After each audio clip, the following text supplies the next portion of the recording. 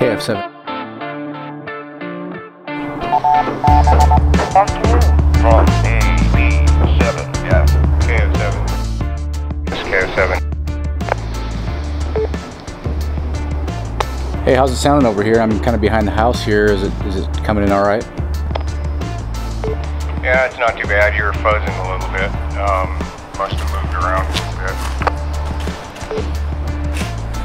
Yeah, I think I'm in a better spot now. How's this sound? Excellent. Cool. Well, you are going to be on a YouTube video. This is D2S Dad over here on the radio here. So I'm talking to him live. Yeah. So you guys are going to be home today. I think we're going to head into town a little bit later. Yeah, we'll be here. You know, just doing the tax thing. Hey, do you have that old J-pole antenna that I made for that little radio of yours still? I do, but I've never hooked it up. You know, it'd be interesting to try that at some point. See if we can get simplex from here. I don't know. Maybe I could do it if I put the antenna up on the top of the house.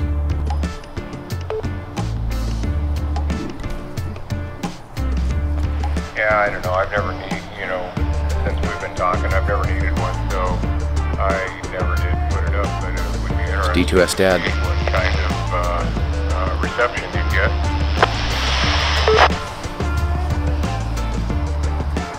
All right, well, it's been a good little radio check. Just kind of wanted to show people on here how this works, and I'm going to do a little video on this probably tomorrow or the day after on kind of basics of ham radio. So should be kind of fun and you know, cool to talk to you.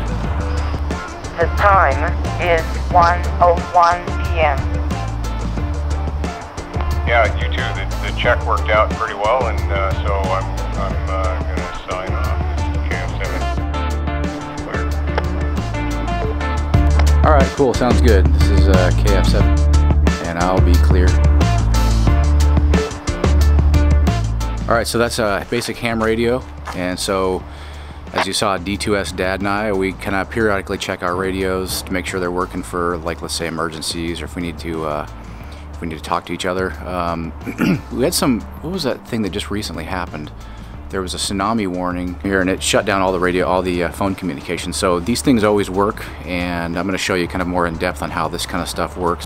Both D2S Dad and I are ham radio licensed, so we've been licensed for about 8 years now, 8 or 9 years. We don't really talk about it much on the channel, but I'm going to do a little bit of a kind of a breakdown on how the basics of this work, so you guys get an idea of it. But kind of wanted to show you in real time how it works. Pretty simple.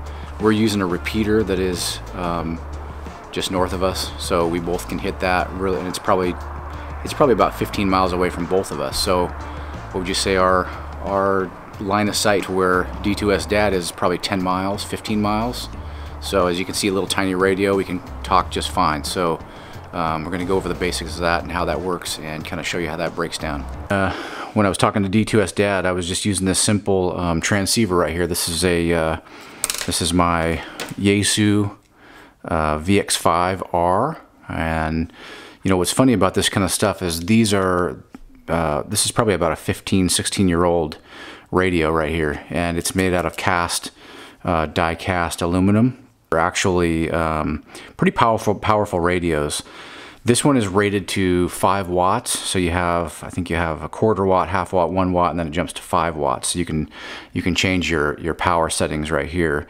My buttons, or some of the buttons, are long since worn off, but again, it's an old radio, and let me turn it on here, and it's starting to get a little bit worn out, but you can change your memory settings with this, and your volume control, and you have your squelch right here, light, and they're basically built like tanks. So a lot of times when you'll see a radio, at say Walmart or whatever, for it's usually kind of a consumer style radio. It's like they consider those FRS, or family radio services, and there's service band, and those are like, I think there's 5 or 6 frequencies that you can use on that for free. Then they market these other ones as GMRS, and a lot of times they say they're about a 5 watt radio. They're actually not 5-watt radios. They might be 5 watts on the internal circuitry, but they're not 5 watts of power out to the antenna. And I can tell you that just from practical knowledge, because when I run this on 5 watts, if I'm out in the woods and I really want to get some reception and I want to be heard, I'll crank this thing up to full power. And after talking on it for a few minutes, this thing will physically get hot. It'll dissipate the heat through the aluminum housing on this thing, and it'll actually get almost uncomfortably hot. That is true 5 watts. You know, not that that's a great judge of it, but, you know, reading about it, that's what the deal is. This is 5 watts of power out on the antenna here. So just keep that in mind if you ever want to upgrade to ham radio. So let me explain to you basically what ham radio is and kind of take away some of the myths and some of the, you know, the confusion. Because when I got into it, I was kind of interested in it for a long time. But, you know, all these buttons and frequencies and what is this, a phone? Can you punch in? You know, there's all sorts of things like, you know, that just seem confusing about these radios. There's nothing mysterious about this. This is just a transceiver. This is like a walkie-talkie with a lot of power and a very good battery and, you know, just a really good high quality receive and transmit. That's all it is. A very high quality. We call them HTs or handy talkies. The rest of the world calls them walkie-talkies. But that's all this is. There's no mystery behind it. It receives a much wider bandwidth than most of the radios that you can buy at a big box store or whatever. You can receive shortwave. You can receive all sorts of things, much more bandwidth than you can transmit on. This will only allow you to transmit on the legally allowed frequencies that ham radio is allotted. And this one is a 2-meter band, a 70 centimeter, and also a 6-meter, which I've never used. So it's technically a tri-band radio. Really, I would call it a good dual band. In fact, I lost the antenna that came with that would actually allow me to transmit on 6 meters. But the main thing is that you need to know is 2 meters is probably the most common in most city or urban areas. That as well as 440. So 2-meter bandwidth, and when I say 2 meters, that's basically the bandwidth. You know, it's a 2-meter wave, right? That's going through the air, and so it's a taller wave. Then you have the 70 centimeter, which is much shorter. And I'm kind of paraphrasing a lot of the theory.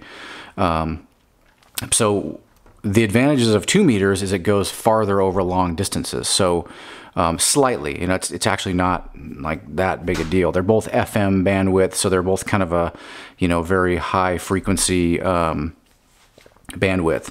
They're both FM. So, but where 70 centimeters would excel would be like through buildings, but it would have a shorter transmission distance.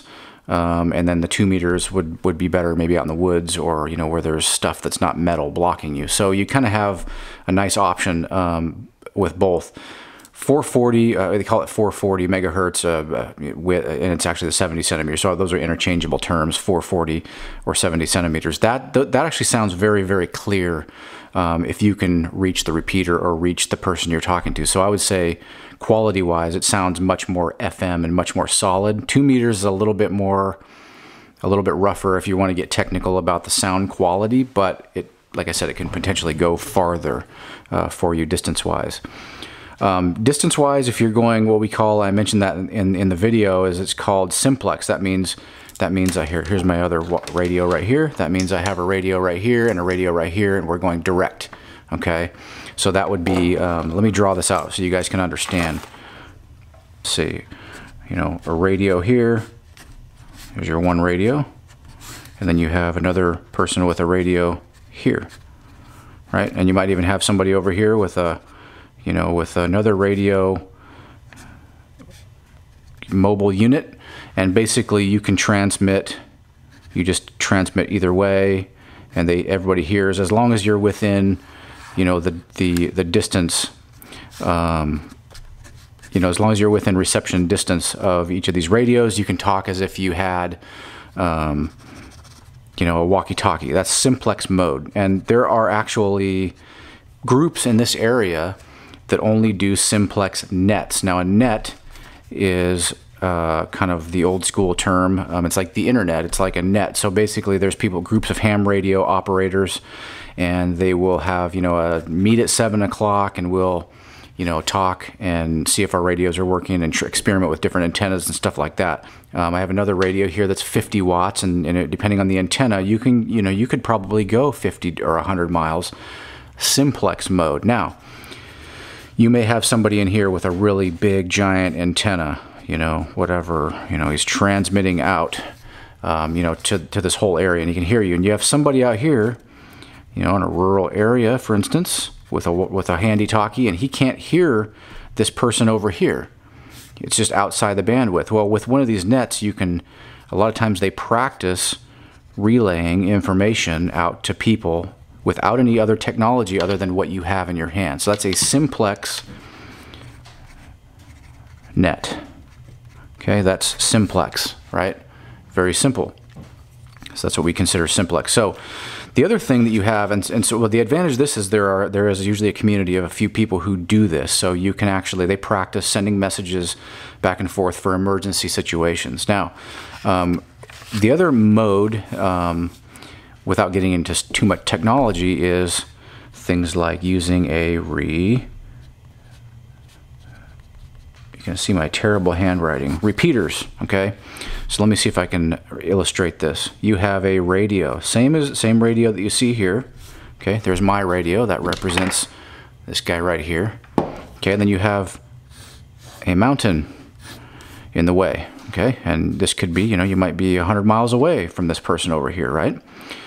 There's another person over here, let's say over in Madras, Oregon, for instance, you know, we're in Sandy, Oregon, or Gresham, or whatever, Portland. And this can only transmit, you know, and it'll run into this mountain. You know, what you have to understand about even these smallest radios is if there's nothing obstructing it, you can talk to the space station, okay? They go that far. So in answer to how far do these transmit, well, how far is a space station away? Thousands of miles? So that's how far they go. But the reality of things on the ground is you have, you know, things like, you know, eventually you're going to get blocked by things like the curvature of the Earth. So you have a radio here and a radio here, and there's the curvature of the Earth and things going on. So, you know, typically you're not going to run into that problem with 2 meters. You're not going to run into the problem of the curvature of the Earth blocking your signal to another person's radio, but you will run into something like a mountain or just a, you know, natural terrain. On top of Mount Hood, I know that there is a tower. I'm going to draw this really bad looking tower, and it's placed up there by a ski lift on the very top, tippy top of the mountain, and that's called a repeater. Okay, that's a repeater right there. All right, so what happens is my radio down here will hit, even if it's a very weak signal, it will go up and hit this repeater. Okay, it will trigger that repeater to open up, and it uses 2 different frequencies, an input and an output. So it listens on one and outputs on another. Okay, so it picks this up, and this repeater might be 100 watts. Okay, you have groups that fund this, and you can give donations, or sometimes it's volunteer, sometimes it's just a single, you know, private person, you know, who owns these repeaters and does it for a hobby. So basically there's equipment up here, and a lot of times there's battery backup and solar panels and, you know, various things that keep these running during emergencies. But the point is, I know that what frequencies this repeater is on top of Mount Hood, for example, then it amplifies that signal and it goes out farther. And I'm doing kind of I really should be doing this with like circles, but this basically transmits out even much more of a signal, a much more powerful signal than, let's say, my 2-watt signal into it. So it amplifies the signal, and it actually goes everywhere. So then this person can theoretically, on the other side of the mountain, hear me talking just fine, and it's almost as good or better than the quality of like a cell phone. You can have here is, and I'm going to show you this, kind of show you the range of things here. This is called a mobile unit right here.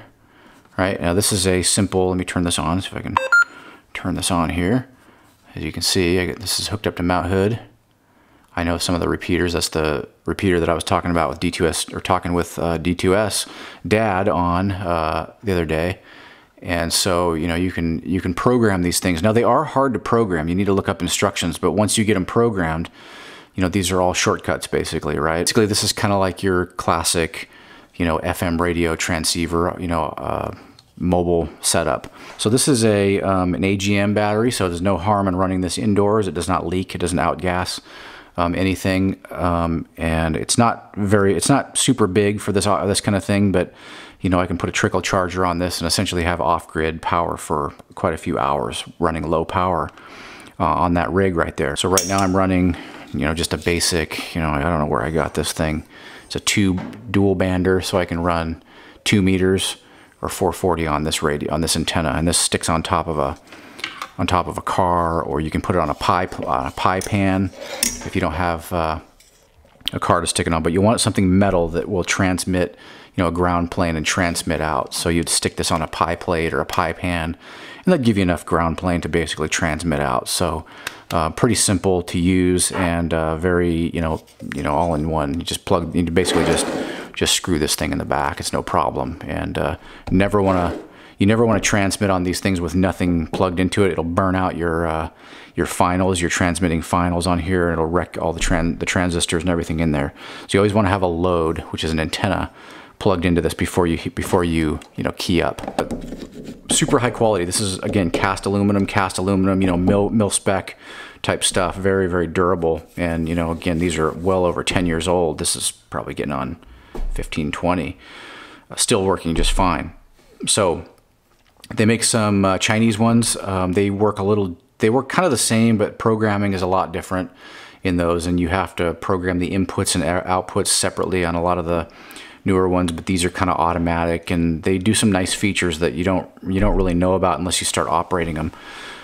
So, but if you take the time to figure out the new, you know, Wuxong, or what are there's a few different brands out there that you can get them for $25 to $50 for one of these little radios. So, you know, again, not a bad option, and they're getting better and better as the years go on. So, you know, if you're just getting into it, I'd recommend one of those. If you want to spend a little bit of extra cash and get something that'll last you for, you know, decades, obviously, then go for a Yaesu, potentially a Yaesu, a Linko.